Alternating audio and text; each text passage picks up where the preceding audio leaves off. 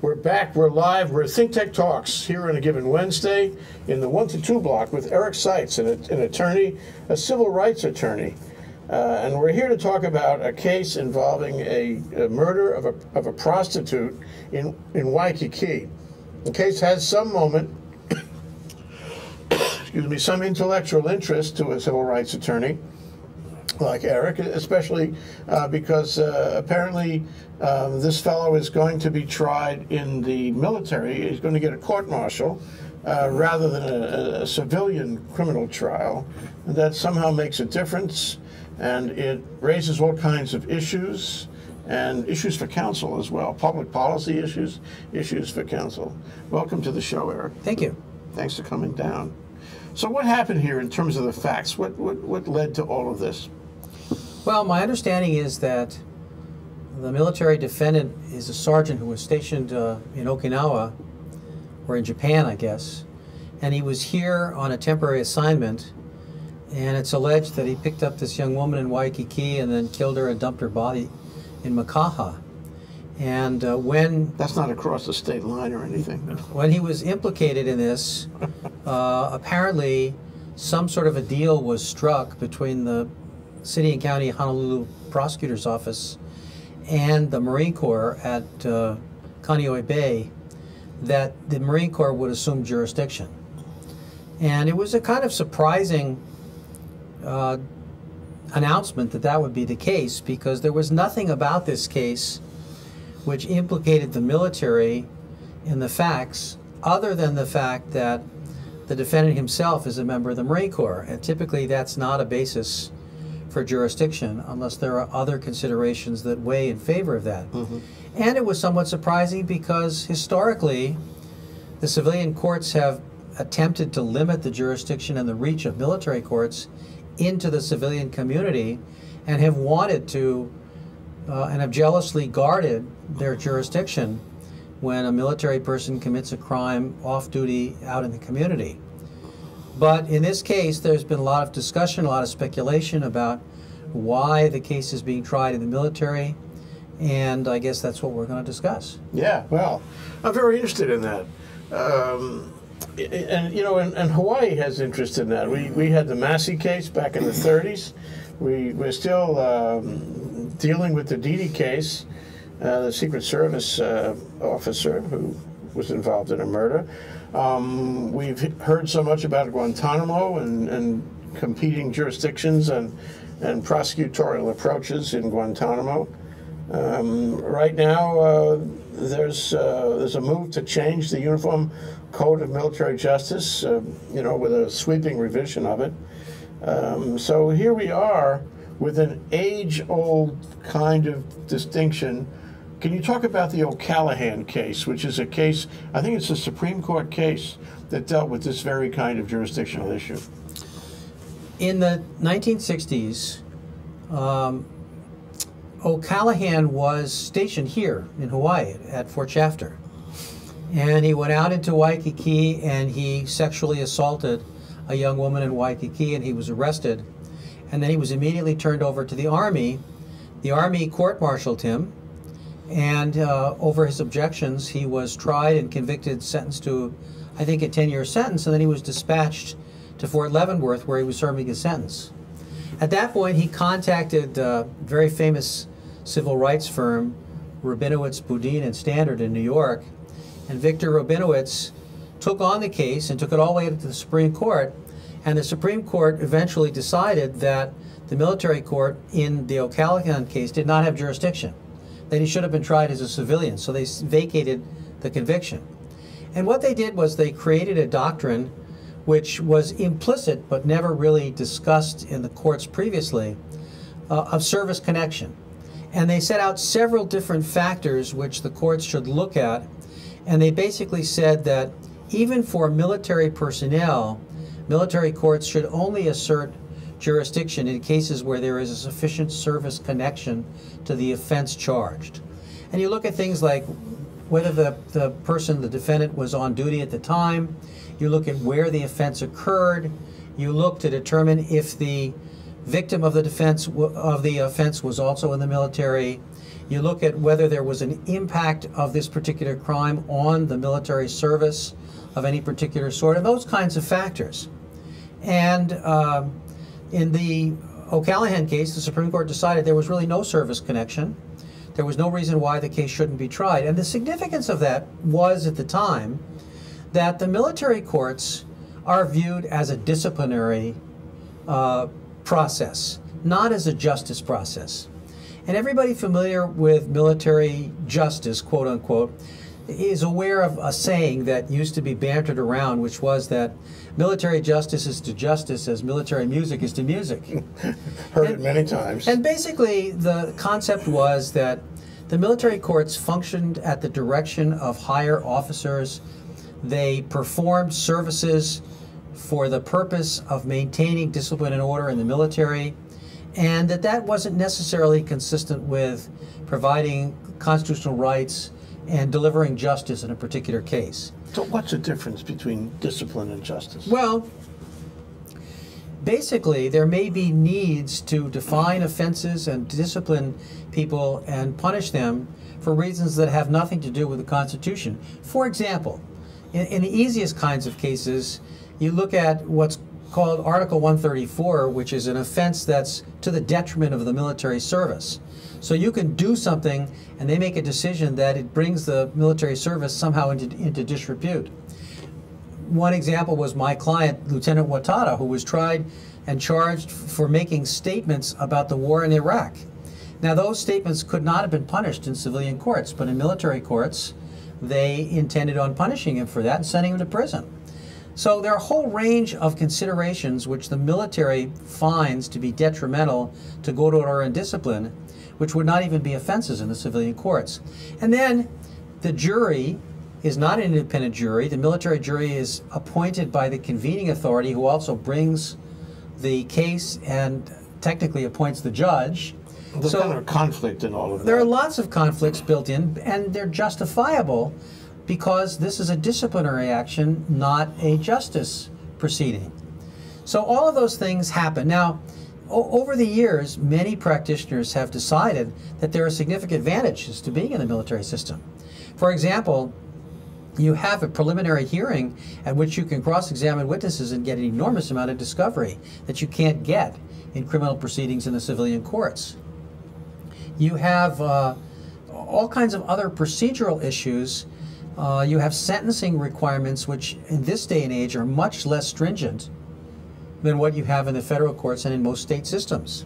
So all of those things have a bearing on whether you want to be tried in a civilian court or in a military court. And in some cases, despite your misgivings about the ultimate fairness, you might rather be in a military court because you have a better opportunity of getting a good outcome. Mm-hmm.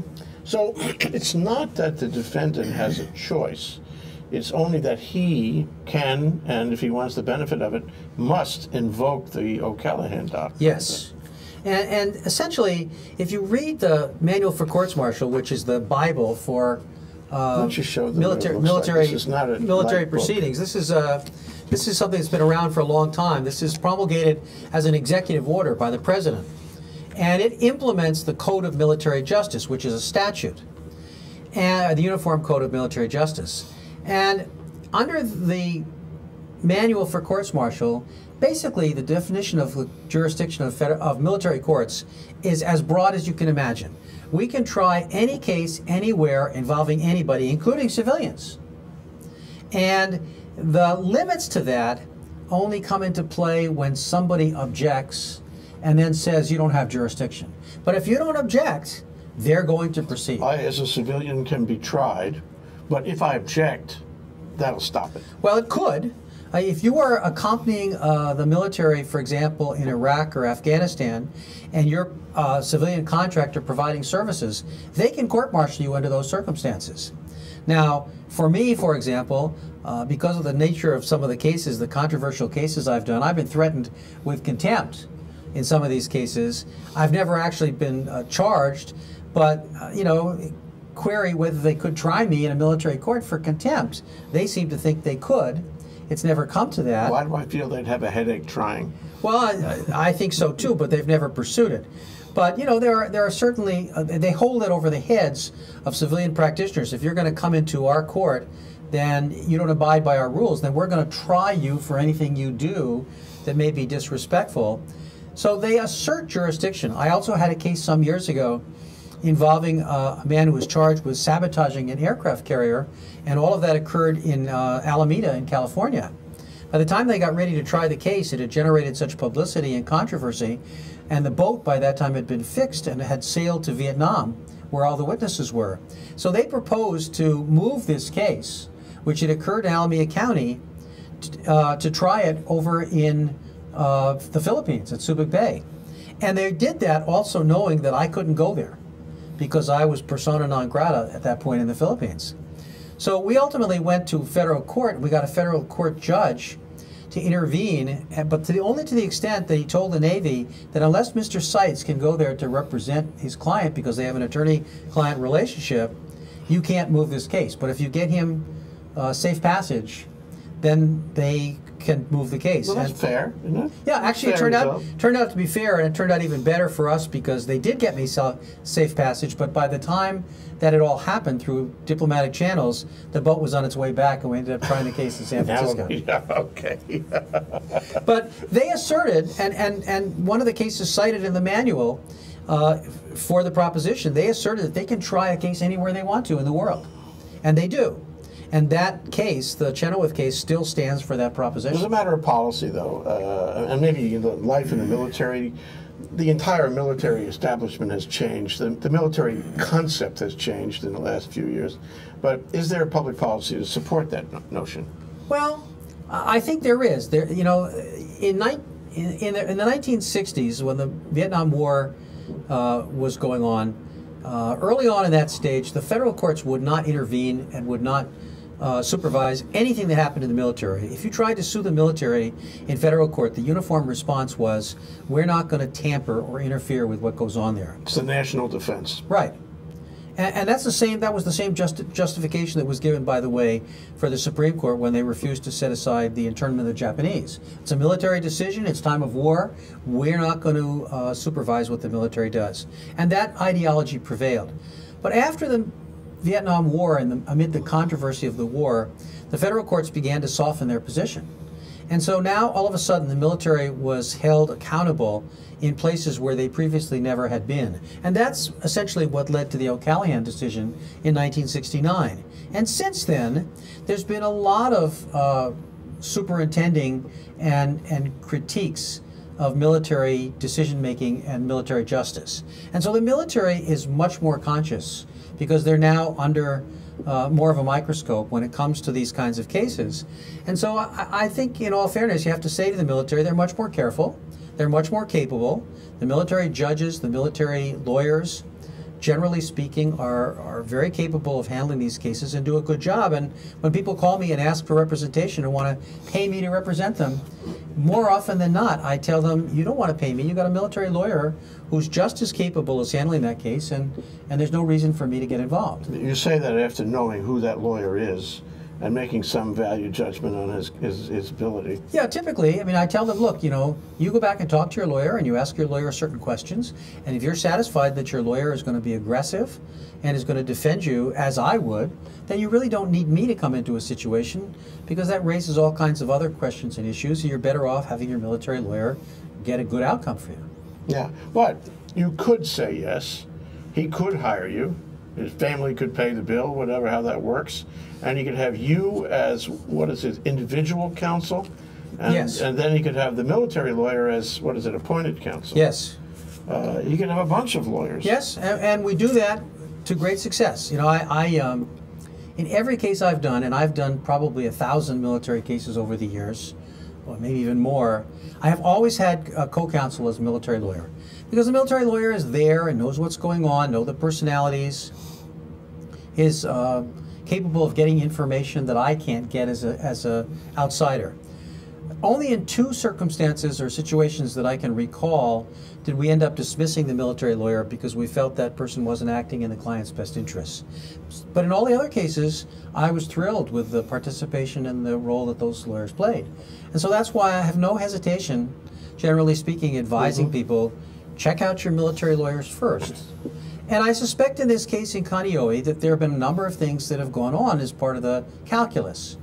What are the chances of getting a successful outcome? How am I going to be represented? How's this case going to be viewed by a military jury as opposed to a jury out in town? And those are the kinds of things which would go into deciding as a defendant whether or not you want to challenge the jurisdiction. I want to drill down on that. I want to drill down on the convening authority considerations right after this break. That's Eric Seitz. He's a civil rights attorney here in Honolulu, handled 1,000 military cases. This is ThinkTech Talks. We're talking about why exactly should a Waikiki murder go to court-martial. I'm Jay Fidell. We'll be right back. Aloha. I'm Nicole Horry for ThinkTech. For nearly half a century, the Hawaii Foreign Trade Zone No. 9 has brought the benefits of the Foreign Trade Zone program to Hawaii businesses and entrepreneurs. DBET, the Department of Business, Economic Development, and Tourism, operates Hawaii's Foreign Trade Zone program to encourage international business and economic development. The Foreign Trade Zone's mission is to increase the amount of international trading activity in Hawaii, thereby providing employment opportunities for the residents of our island state. For more information, see ftz9.org. I'm Nicole Horry. Mahalo. We're back. We're live. We're here at ThinkTech Talks with Eric Seitz, a civil rights attorney here in Honolulu, talking about the Waikiki murder case and why it should go to a court-martial instead of a civilian court here in Honolulu. So we talked about the O'Callaghan case, the United States Supreme Court that laid out a bunch of factors. It's one of those cases in the Supreme Court where they give you guidelines, but in the end everybody has to decide how those guidelines apply to a particular case. And so it's up to the courts that follow to provide the judicial gloss. What has happened in terms of a gloss for the O'Callaghan decision? Well, just 2 years later, in 1971, the Supreme Court looked at O'Callaghan again in a case involving a man who had committed 2 sexual assaults in New Jersey. In that case, he was a serviceman off duty. The victims were, I believe, both civilians, but they were dependents of other military people. And the assaults happened on base. And in that case, the Supreme Court said the military court has jurisdiction because there are enough contacts with the service to warrant the military having a significant interest in the outcome and in handling the disciplinary case that followed from those incidents. Since that time, the lower courts have, as you say, picked at O'Callaghan and essentially gone in the direction of trying to broaden the jurisdiction of the military courts such that... with national defense in mind. Yes, and with some sort of national consistency. So O'Callaghan has been significantly undermined in terms of the breadth of that original doctrine, but still it's vibrant law, and my sense is that in this particular case in Waikiki with this Marine, if he were to challenge the jurisdiction, I think the military court, and if reviewed later, the civilian courts, would ultimately have a great deal of difficulty deciding that there's military jurisdiction here. But if he doesn't raise it, then the military is going to proceed, and they're going to try him, and he will have waived any objections. But is there a time on that? You know, sometimes you have a situation where if you want to make an objection, you have to do it before it's too late. When is it too late for raising this objection? Well, that's not entirely clear, because generally speaking, the doctrine that we're all taught in law school is you can challenge jurisdiction any time. But I think in this case, where it's a question of a choice of courts, my belief is that if he doesn't raise it in the military court and give the military court an opportunity to decide whether it has jurisdiction or not, that later reviewing courts are going to say, too late, you're out of luck, you're stuck, you took your chances, you don't like what you got, it's too late now to raise it. I thoroughly suspect... So the latches, an equitable delay latches type of defense. Yeah, I think that's probably going to be the case. I certainly, if I wanted to challenge jurisdiction, would not let it lay and then wait till the outcome just to see if I'm satisfied. But it's not too late right now today, because this only happened, what, a month ago or so? It's not too late until he's tried and convicted, in my view. And so I think, you know, what's going on here is they've made a conscious decision that he's going to probably get a better shot, mostly, I think, at the outcome in a military court. I think, you know, originally when this case came up and I was asked, I was very concerned that a military court can give the death penalty. And of course, in Hawaii, there is no death penalty in the civilian courts. So I would have been very concerned at that point, from that standpoint, that I would want to have my case tried in the civilian courts. But apparently the military early on, and maybe as part of whatever deal they made with Keith Kaneshiro, said they were not going to ask for the death penalty. So with that in mind then, if I were this sergeant, he goes to a military trial, he's going to be tried for killing a prostitute. Ideologically, the military has never had a high view of prostitutes. They don't equate prostitutes with victims of other kinds, which I think is disgraceful, but nevertheless, the reality is that he could get a sentence, even if he's convicted of murder, of maybe 8, 10, or 12 years. And that's a whole lot less if he went to trial in the Hawaii state courts, where if he were convicted, he would get a life sentence with parole.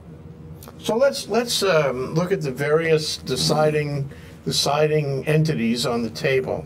At the moment the decision is made to move him to a military court, and the moment the decision is made by him and his counsel not to object to that, at least not so far.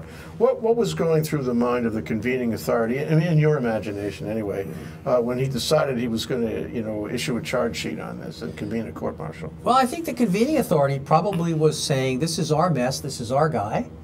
We want first crack at disciplining him. If we turn him over to the state and he's prosecuted in the state courts, we have no control over the situation at all. None. And that's always a dilemma, for example, overseas. The military commanders overseas are very loath to turn over military people to the Japanese courts or the Filipino courts or any place else. Lose control. Because they lose control. And it's terrifying for members of the service to think that they're going to languish in a prison in some other place, in Thailand or wherever else where they're being convicted. And it would have a significant detriment on the morale and discipline in the military ranks with respect to other people. And so, they fight those things. Often if something happens, for example, in Okinawa or the Philippines, they immediately take the guy and put him on a plane and send him home, which has caused all kinds of diplomatic crises in some of those countries and has resulted in people having to come back. Wow. Because there are treaty agreements in all of those countries, what we call status of forces agreements, where the military has agreed that if somebody commits a crime out in town, that person will be tried and will be turned over to the local authorities. But that's a matter of negotiating with a specific country, and it's a specific treaty for each country. Yes. And we don't have those kinds of agreements in this country. But if this sergeant were going to be tried in the civilian courts, a number of things would have happened. First of all, he would have been held in pretrial confinement in a state prison, which is not a particularly nice environment to spend months or years waiting for your trial. The circumstances there are not a whole lot different whether you've been convicted or whether you're in pretrial confinement. You're in a prison with nothing to do with some degree of danger because of the nature of the prison environment. Whereas in a military brig, which is where he is now at Pearl Harbor, there are just a handful of people there, and it's just like being in basic training. It's a little bit Spartan, but there's no threat. There's no danger there at all. Secondly, he would have to obtain counsel. If he were indigent, he would be appointed a public defender as a civilian in the civilian courts, or be able to hire his own civilian attorney. He may be getting a civilian attorney as a public defender who's not that experienced, although I think, frankly, the public defender's office here does a great job for the most part, especially in serious cases. But he doesn't know that, and there's some hesitancy on the part of military personnel to want to accept a lawyer in a community where you have no roots. So if I were he would want to get a military lawyer who he would think would be more capable of representing him in a military court-martial where these people are experienced and very capable.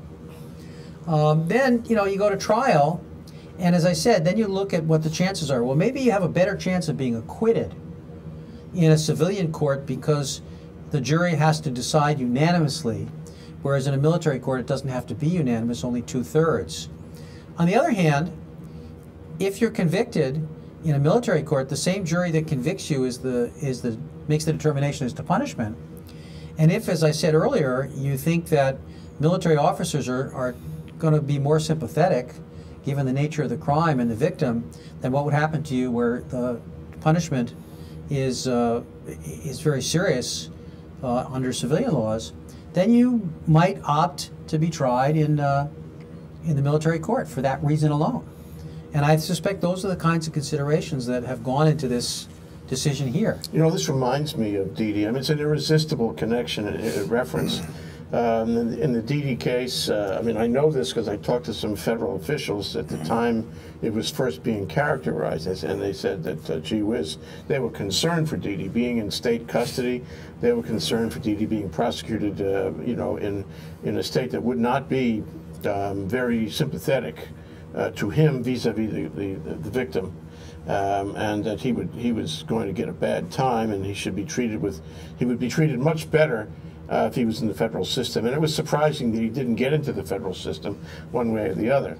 But I think the federal establishment felt that this was akin to, you know, an experience in a foreign country, and that he was going to get shafted if he ran the gamut in the local process. Well, you know, frankly, I do not understand why immediately his lawyers did not ask to remove the case to federal court. They missed the timeline for that, and that's the only reason it was denied. Yeah.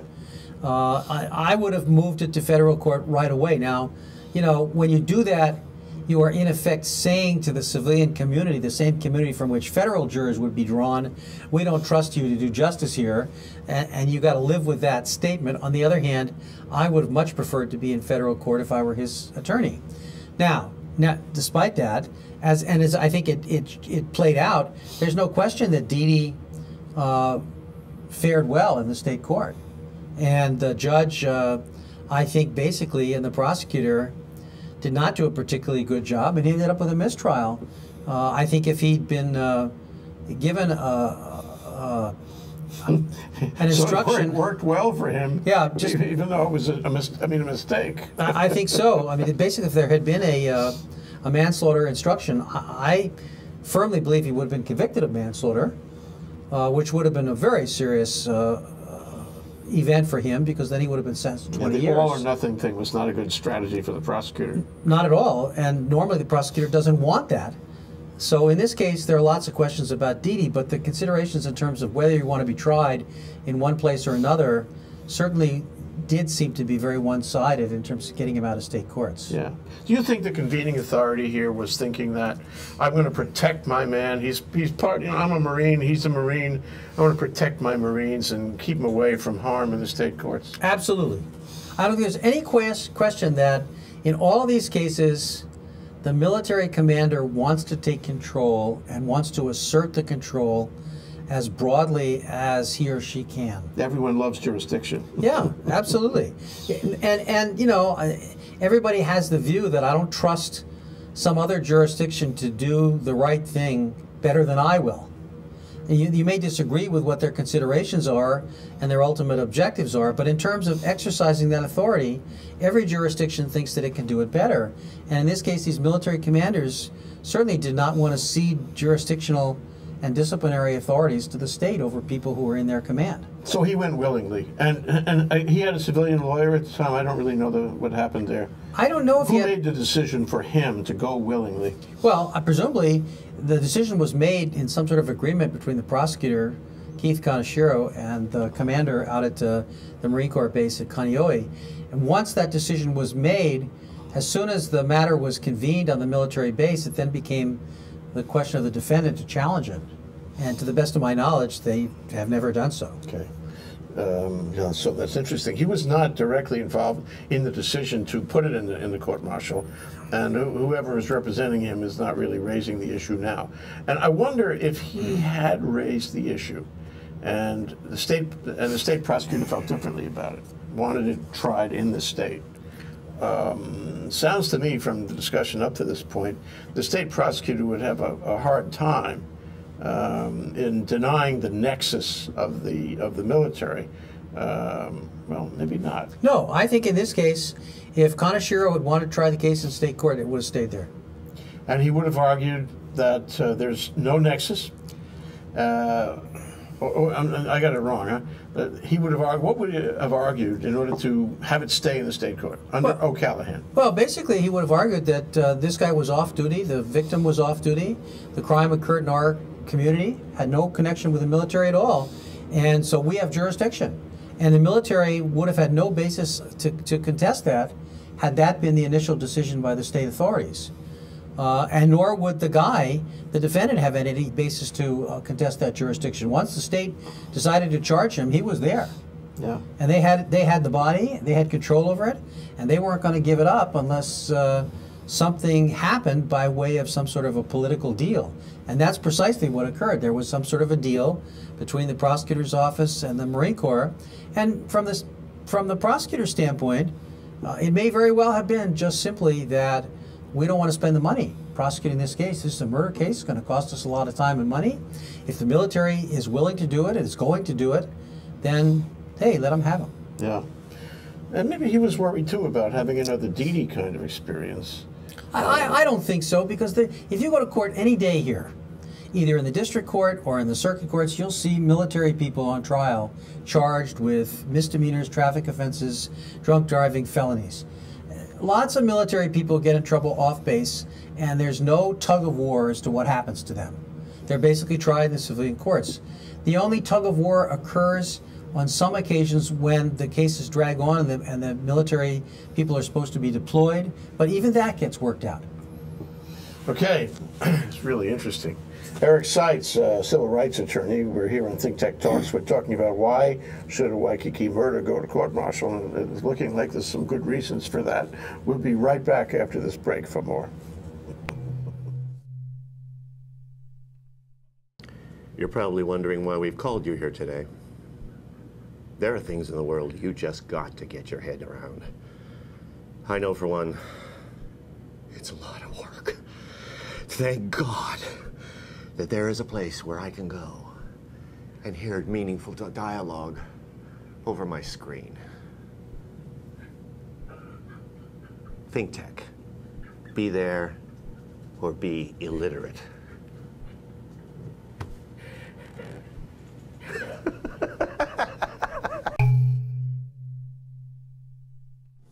We're back. We're live with Eric Seitz, a civil rights attorney here in Honolulu on ThinkTech Talks. I'm Jay Fidell. We're talking about this recent case in Waikiki where a military man murdered a prostitute. And He's charged with murdering. Pardon me. I was just testing you, Eric. The civil rights attorney would never let me get away with that. where this fellow was charged with murdering a prostitute in Waikiki, and he's going to a court-martial. So what's going to happen now in the court-martial, Eric? Can you give us a précis about how it will go? Well, I don't know the scheduling, but presumably the next thing that'll happen is they will convene a court-martial. They probably already have what they call a convening order, which lists the members of the court-martial who are going to comprise the military jury. And it'll be then like any other trial. There are a minimum of 5 people who need to be on the panel. It's a general court-martial. A general court-martial. Because it's capital. I mean, it's a serious felony. Right. Serious cases are in front of a general court-martial. Right. Typically, for a general court-martial, you have somewhere between 8 and 12 members. And they will go through a process which is very similar from that standpoint to a civilian trial. Prosecution will present its case. Defense will present its case. The panel will deliberate and decide whether or not to convict. As I said earlier, they only need 2/3. They don't need a unanimous outcome. If they get 2/3, then he's convicted. If they get less than that, then he's acquitted. If they convict him, then they will move on to the second stage, which is the punishment stage, and the same military jurors will then hear evidence and come up with a determination as to what the punishment be. And the punishment in a murder case is likely to include a dishonorable discharge and some period of time in confinement, and then he'll be reduced in rank to the lowest pay grade. And in the military, for a murder case, I think he can be sentenced to up to life. I'm not sure. It is certainly, when it's not a death penalty But case. there are death penalty cases in the Uniform Code. Yes. This is just not one of them. Is that the idea? Yes. The commandant of the Marine Corps has to make a decision of whether or not he wants to seek a death penalty. And if he decides to do so, then the rules are changed, actually. Because then instead of 2/3, you need 3/4 of the jury. Then you also have automatic appeals, which you don't necessarily have if it's just referred as a normal felony murder case. So the case will go to trial. The case will be reviewed at several different levels. The guy will go off to prison, probably at Fort Leavenworth, which is where Army convicted felons are held. He will serve time. He will have... Marines too? Yes. Okay. He will have access to various clemency proceedings along the way. And he will have access to a parole proceeding. In theory, he might get out earlier than what his sentence is, depending upon what emerges and what's presented. But my best estimate, as I said earlier, is he's not going to get a life sentence, which is what he would get in state court if he were convicted of a second-degree murder. He's likely to get a sentence of somewhere maybe as low as 10 to 12 years and maybe as high as 20 years. And he would serve significantly less than either of those amounts. One thing that strikes me, you described the procedure, it seems so cut and dry. It seems like it would be faster than a state court procedure. Am I right about that? You've been in both. So. Yes. It is faster, and one reason it's faster is because court-martials are not sitting courts. So anytime there's an offense, the commanding officer, the convening authority, creates a court by an order. And once that case is done, that court goes away. It doesn't exist anymore. So this court-martial only has one case. They don't have other cases, and they don't have to worry about juggling their docket. The judge may have other cases because he's got a caseload and other circumstances, but there's only one case before this group of people. And that makes it possible to move much, much more quickly than we move in civilian courts. Gee, I wonder if that could be used in civilian courts. I know it's a little late for this conversation, but it sounds like a good system. Well, you know, I mean, in actuality, I think most lawyers will tell you that criminal cases in civilian courts move pretty quickly too, because they're given priority in docketing from the federal and the state courts. And that's why there are very few lawyers who do both civil and criminal cases, because the criminal cases tend to take priority and move very quickly. What about the plea bargain process? I mean, you see that everywhere in American justice, at least in non-military American justice. Is that likely to happen? Is it as likely to happen here in a military court-martial? More likely. A high percentage of cases get disposed of by plea bargains. Now, that too is a very regulated process in the military. The process of a plea bargain has to be initiated by the defendant and his or her counsel. It can't be initiated by the government. You come to an agreement not with the government lawyers, but with the convening authority, who has to agree to it. And then if you have a plea bargain, you go to court and the judge conducts a very substantial inquiry to determine whether or not the plea bargain is provident. And I've had lots of problems where pleas have not been accepted because the judges are convinced that it's not a proper or just The defendant doesn't really understand, or just doesn't like the outcome, frankly. Yeah, of the agreement. Yes. The penalty is too harsh, or maybe too, yeah. And in some cases, you can go to trial, you can agree upon a plea bargain, and you go to trial anyway, and that basically just sets a maximum. And so if the military jury comes back with an outcome which is less than what you agreed to and is more favorable to the defendant, that's what you end up getting. But sometimes you do that, for example, where witnesses are unavailable, you agree to plead, and therefore they don't have to call certain witnesses, or they wouldn't be able to call otherwise. There are lots of ways that plea bargains can be tailored to a situation. More often than not, they do set a cap on what the amount of incarceration would be. This is in the military. Yeah. In the civilian, if you can't play one against the other, it doesn't act as a cap. No. It goes out the window if you insist on going to trial. That's correct. Yeah. So, I mean, here we have these two competing systems.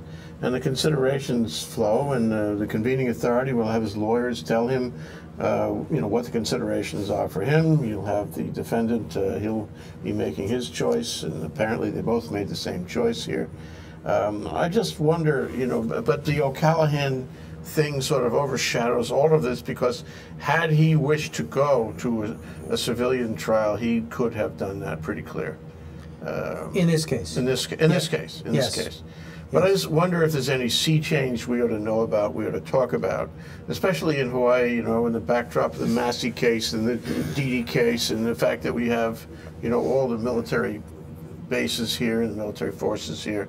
And also in view of the fact that we have this jurisdictional discomfort over Guantanamo for the past, 10 plus years.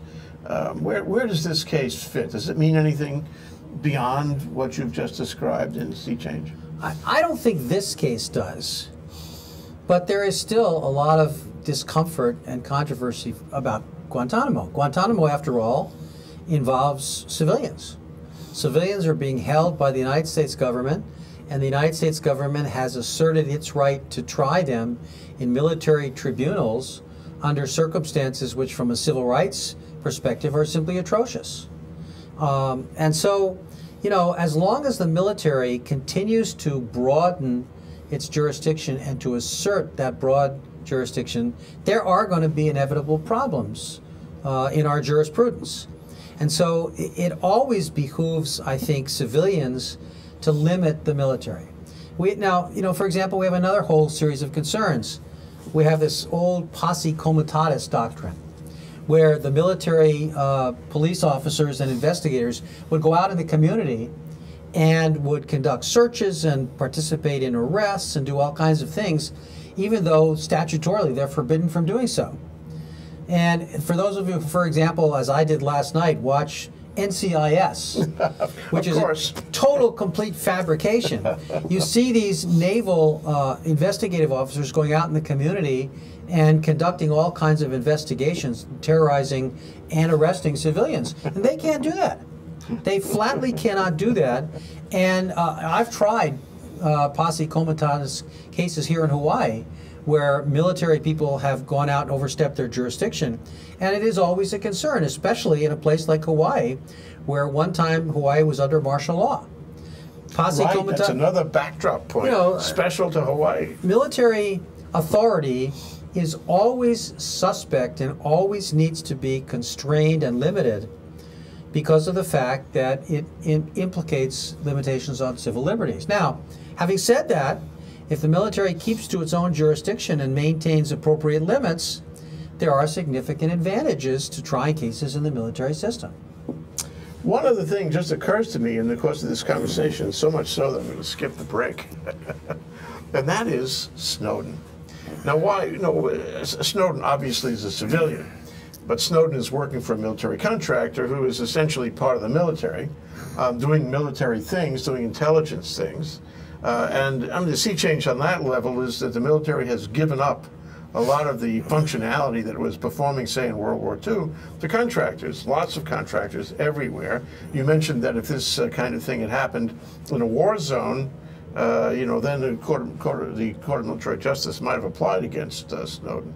But I guess it doesn't apply here, and I just wonder how you see this as against the sea change of the way military functionality is performed in the 21st century. The Snowden case is interesting from a lot of respects, but as I understand it, he's been indicted in Virginia, in the federal district court there. So presumably, because the agencies that were responsible for the work that he was doing are located in Virginia, they found that that's the location of where they should indict him. Secretly, I was hoping he'd be indicted here, and I made it known I'd be happy to represent him. But nothing has come about from that. But the military would not, I think, have any jurisdiction, would not want to assert jurisdiction over Snowden if he were ever returned and faced a trial. There was that same issue about a young man, and I'm trying to remember his name, who was arrested in Afghanistan, who was an American civilian, who was returned to the United States and pled guilty and was tried in Washington, D.C. and his name escapes me. But typically with Americans, they are very careful to ensure that those cases are tried in federal courts up to now. Now there may, be a time, and we've heard, rumors about the fact that certain people in Sudan and other places who are Americans who've gone there to fight because they may be from Sudan originally or other places like that. Who knows where? Minneapolis, Yeah, exactly. Decide, That some of those people, if they're ever apprehended, might very well find themselves treated as war criminals and be put in Guantanamo. But that hasn't happened, and my hope is that that whole approach to treating people will be limited and not be expanded in any manner. One thing I want to clarify, and that is, you say in the Snowden case he was indicted in the federal district court. Well, that's not a court-martial. No. But if there was, if there was a nexus, right? If he somehow came within the jurisdiction of the Code of Military Justice, would the same kind of analysis apply between the court-martial and the federal court rather than the state court? Yes. You still have to have service connection. Yeah. Under Callahan versus Parker. Yeah. So those same tests would still be viewed if there were a contest and an argument over jurisdiction. We all know that Guantanamo was a failure legally. I mean, it's fell apart a long time ago. A disaster. A disaster. Okay, shameless. But I guess the question is, going forward, are we going to have all these cases that President Bush tried to in Guantanamo? We're going to have them in the federal district court. I mean, if it should happen again, if we go overseas the way we went into, say, Afghanistan, it should happen again, what's going to happen to the people we capture there who we see as adversaries? Well, in today's world, ideally, people whom we capture should be tried in an international court. Yes. But the United States is not a signatory to the United Nations compact with regard to that, so you don't see any people the United States catches being transported to Brussels for trials there. But ideally, that would seem to make the greatest sense. You have people from the Bush administration who are still credible sources. One of them sits on the United States Court of Appeals for the Ninth Circuit, who are saying essentially, and have always maintained, that if the president sees a threat to the United States, that he has implicit authority to arrest people and hold them and punish them as he sees fit until the threat is abated. And as long as that is the ideology, you're going to have internment of groups, you're going to have military courts trying civilians, and you're going to have the kinds of threatened disasters which we had in Guantanamo. And I for one, think that because of the unwillingness of the current political administration and the courts to immediately dismantle and critique what's happened in Guantanamo, that the likelihood of it reoccurring and persisting for a long time is very great. Well, assuming that one day soon it is dismantled, it doesn't sound like there's politically or legally there's much of a chance that it'll somehow, this kind of prison will be wrapped under the Uniform Code of Military Justice. Although, I mean, there is an argument that can be made along those lines. That's just not going to happen. And the international courts would be a better solution, but that may not happen too quickly either. So where are they going to go? I don't know where they're going to go. It's a mess right now. You have some people being tried in federal courts, other people being consigned to Guantanamo. The Congress went back and forth. The courts went back and forth on how those people should be handled. You ended up with some 700 people, I think, originally in Guantanamo. All but about 150 of them have now been released because it was determined that they really were not culpable for what they were originally being held. I mean, that's just an incredible disgrace. We talk about all these people in the state courts who were wrongly convicted, who are now being freed because of DNA. These are people who are held in Guantanamo in the worst conditions, who were never even found guilty of anything. And it would be hard to find them guilty. And it would be. If the lack of real evidence, and if you apply any standard of evidence, there is no evidence. So that's why I think it always behooves us to be guarded and suspicious when the military asserts jurisdiction and authority.